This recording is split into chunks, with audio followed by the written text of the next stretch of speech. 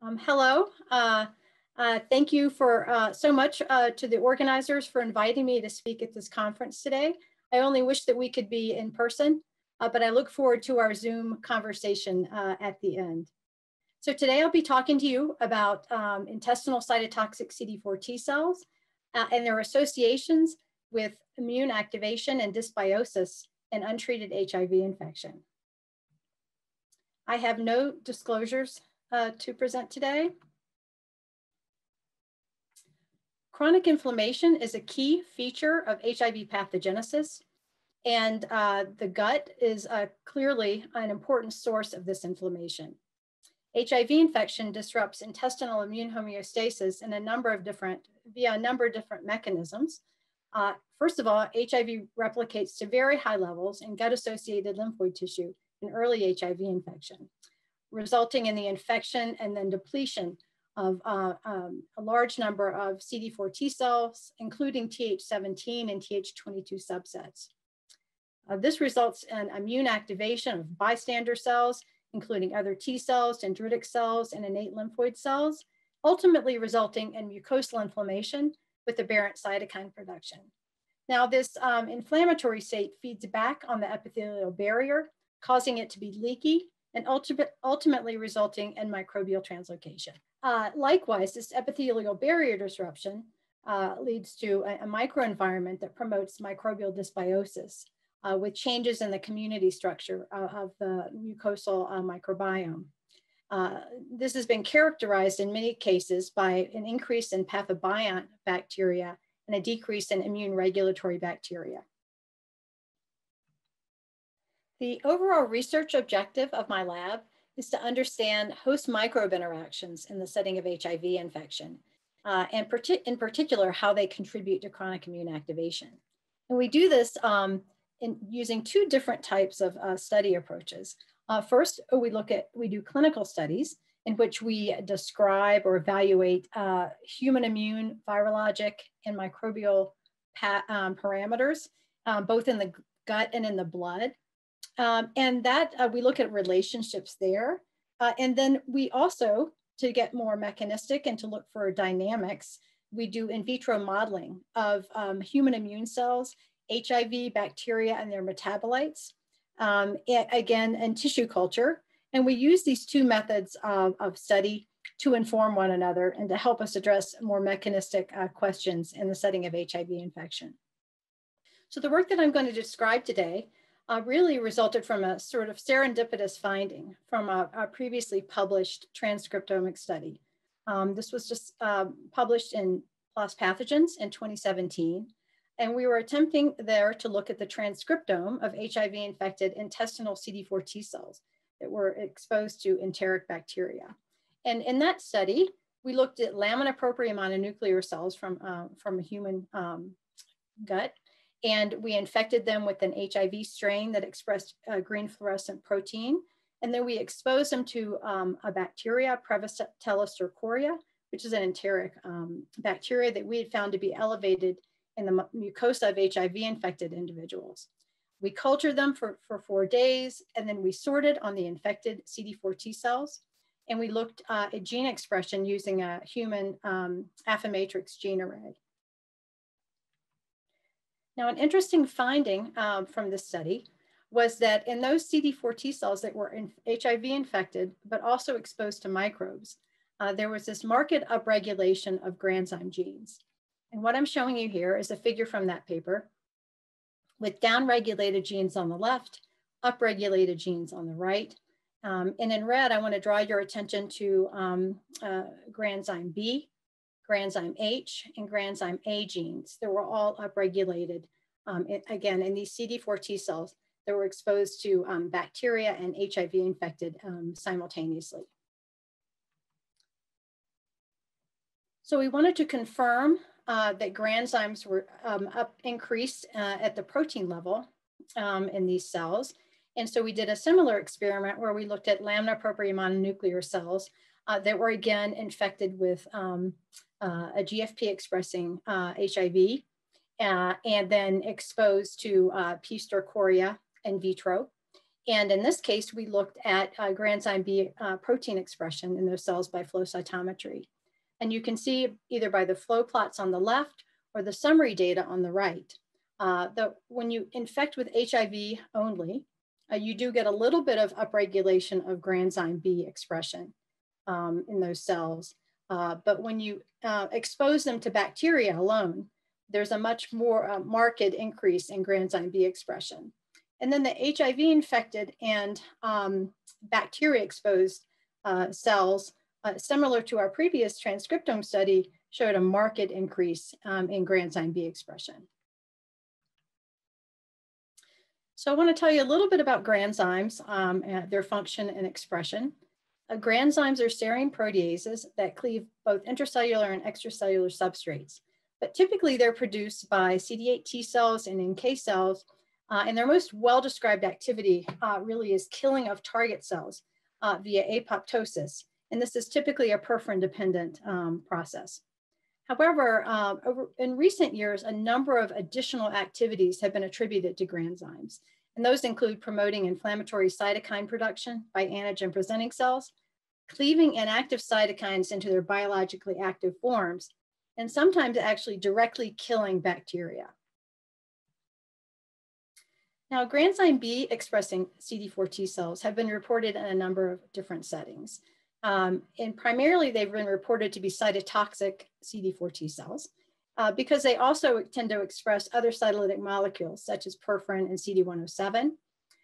They're often described as recognizing antigenic peptides that are MHC class 2 restricted.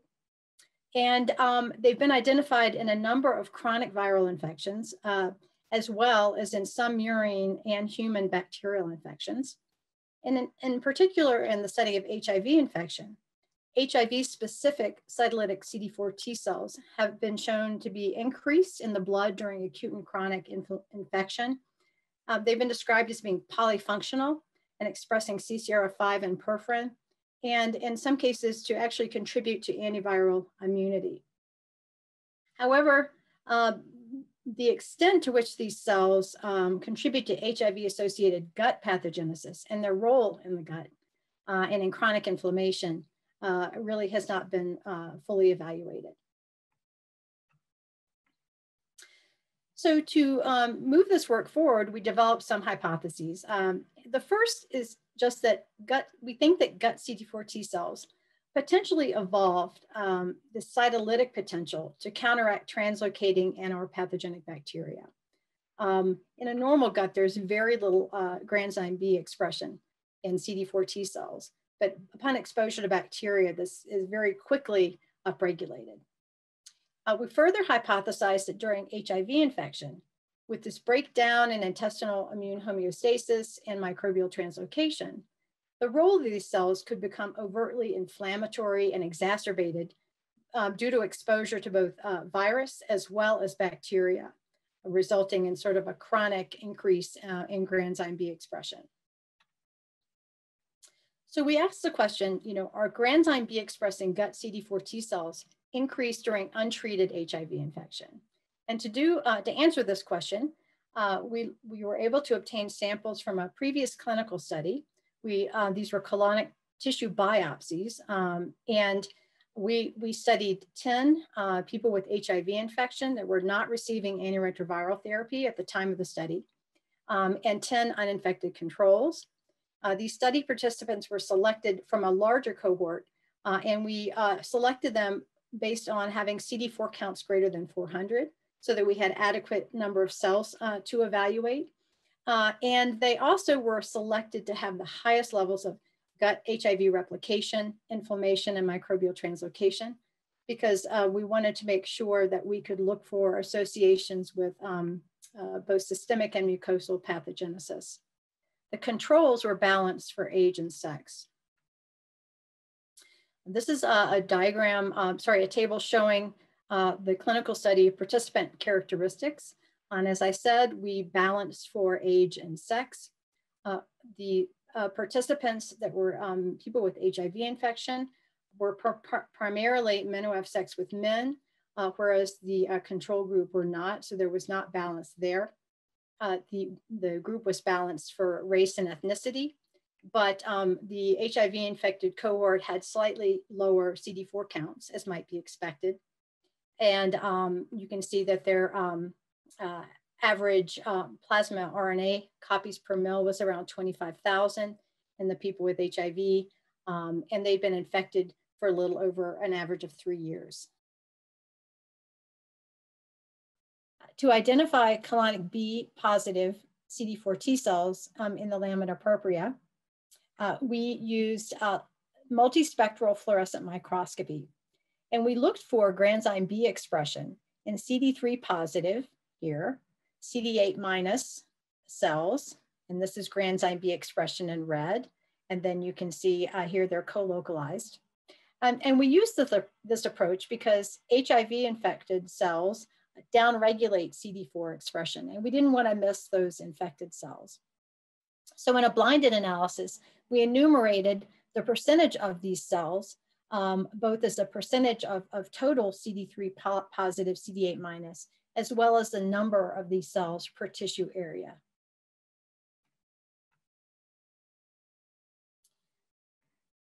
So the result of that analysis in comparing the controls to people with HIV infection, we found that indeed there was a much greater frequency and percentage of granzyme B expressing CD4 T cells in the colons of people with HIV infection compared to controls. And you can see here on the left that these are, this is the percentage of those cells that are granzyme B expressing. And here on the right is the number per tissue area.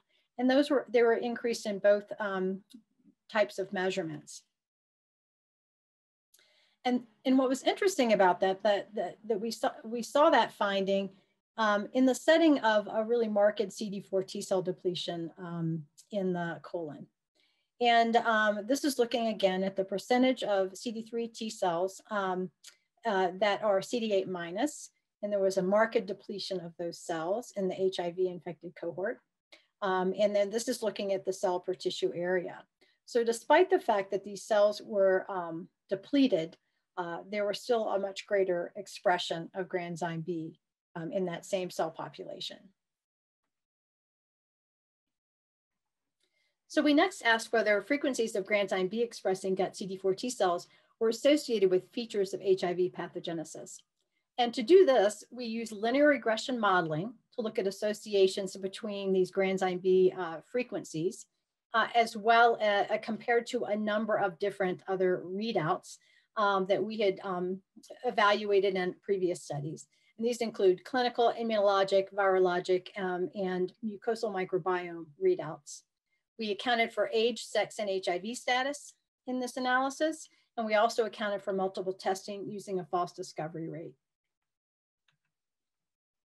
Just to give you an indication of some of the endpoints from this study, on the left, you see the peripheral blood and plasma analyses. We looked at inflammatory readouts, immune activation markers, microbial translocation, intestinal barrier, and plasma granzymes. And on the right, we also had, based on colonic biopsy analyses, we were able to look at mucosal immune cell composition, inflammation by gene transcripts, as well as immune activation and microbial translocation markers. We also looked at tissue HIV RNA levels. And really the result of that analysis revealed associations between gut granzyme B expressing CD4 T cell frequencies and blood CD4 and CD8 T cell activation. That was based on CD38 HLA-DR co-expression. And you can see that the estimate is greater for CD4 T cell activation than CD8 T cell activation. And what we're showing here in this graph is that for each 1% increase in activated blood CD4 T cells, the average number of granzyme B expressing cells per tissue area increased by 16. So that's just an example of what we're looking at here. And these were significant, even using the false discovery rate correction. We saw these associations, whether or not we looked at the cells as a percent of CD4 or as a tissue per area. Likewise, we saw associations significant associations between these granzyme B expressing T cell frequencies and both colonic CD4 and CD8 T cell activation. Again, this was looking at the cells in the colon, both CD4 and CD8 T cells that co-express CD38 and HLA-DR. Again, you can see that these are significant by false discovery rate. The granzyme B CD4 T cell frequencies were also significantly associated with two other colonic findings or readouts. And those were colonic granzyme B gene transcripts and myeloid dendritic cell, mucosal myeloid dendritic cell frequencies. But otherwise, there were no other significant associations with these cells. We next looked at associations between these cells, these granzyme B expressing cells, and features of the mucosal microbiome, and in particular, looking at taxa abundance. This was also using microbiome data from a previously published study on these same individuals, in which the key microbiome findings were as follows. We saw that there were HIV-associated differences at all taxonomic levels consistent with dysbiosis. We saw changes at the phylum level, at the genus level, and in particular, an increased Prevotella abundance, decreased butyrate producing bacteria, and the dysbiotic profile was associated with microbial translocation and also immune activation. And this was primarily driven by Prevotella species abundance. Now, what we did in this analysis was very focused. We looked only at those taxa that were significantly altered in HIV infection. So this wasn't an unbiased microbiome analysis, but focused with probably around 30 plus taxa that we looked at. And in one slide, I can summarize the results. The only relationships that we saw with the granzyme B CD4 T cells were related to Prevotella taxa abundance. And this was really across all taxonomic levels. So if you look at this figure, you can see at the phylum level in the Bacteroidetes, there was a significant association. This contains the Prevotella species. At the family level, at the genus level, and then two species that we found to be increased in HIV infection were also linked to these granzyme B expressing T cells.